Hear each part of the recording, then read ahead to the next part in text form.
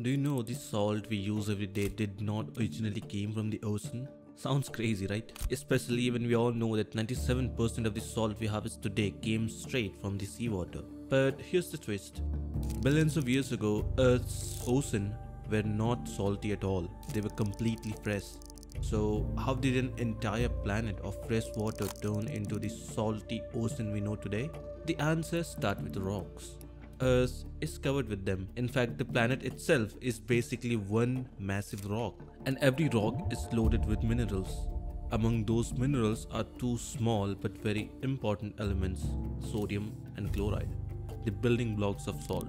But here's the part most people never think about. Why do these minerals end up in the ocean while others don't? It's simple. Most minerals don't dissolve well or get trapped in the soil before they even reach the ocean. But sodium and chloride, they are different. They dissolve easily, they don't sink, they don't evaporate, and they don't get filtered out. Once they enter the water, they stay there. And over millions, even billions of years, rivers carried more and more of these dissolved minerals into the ocean. Water evaporated and salt remained.